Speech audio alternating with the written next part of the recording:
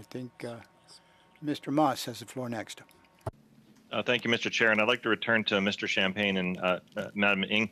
Mr. Ng, and it's not about auto, so it's okay. We're done with that.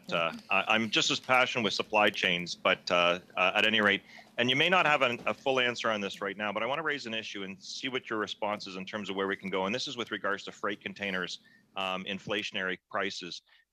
Before COVID, it was approximately for a lot of retail and supply chain around 25% of the cost of getting freight containers from overseas.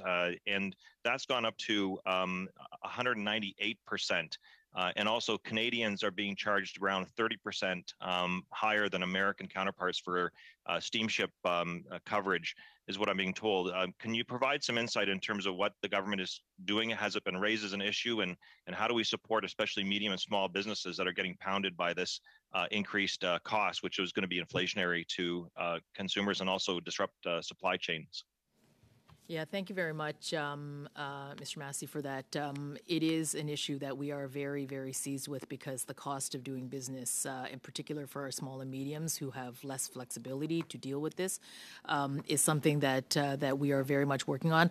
You may know that Minister Alghabra convened a supply chain roundtable where Minister Champagne and I were both on, working specifically with industry and across the system that actually will deal with transportation, industry, as well as SMEs and labor as well. I mean, so there's and so we're very much working on that. And if you sort of have, if you're talking to workers representatives or or industries in your that you talk to, feel free to share those ideas with us because we're very, very much working on solutions as we speak.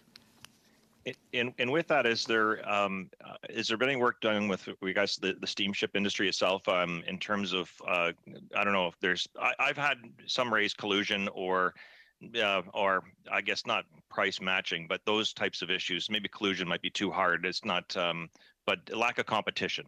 Though, and also in aging fleets and preferential treatment to other countries. So these are just the things that I'm hearing right now. Just wanted to hear from that. Well, I appreciate that, Mr. Masse, and I would say you may have seen I seized or I directed the Competition Bureau to be on the watch with respect to the gas, the price of gas, the price at the pump recently. We know that it's largely influenced by global markets, but we wanted to make sure we put extra attention at this stage. If you have any insight on that or any instance that you see, I'm quite happy to seize the Competition Bureau and to make sure that we put extra watch on this thing, because I agree with you. We need to use every tool in the toolbox to make sure that life is affordable for Canadians, and I intend to use all the tools that we have in the toolbox.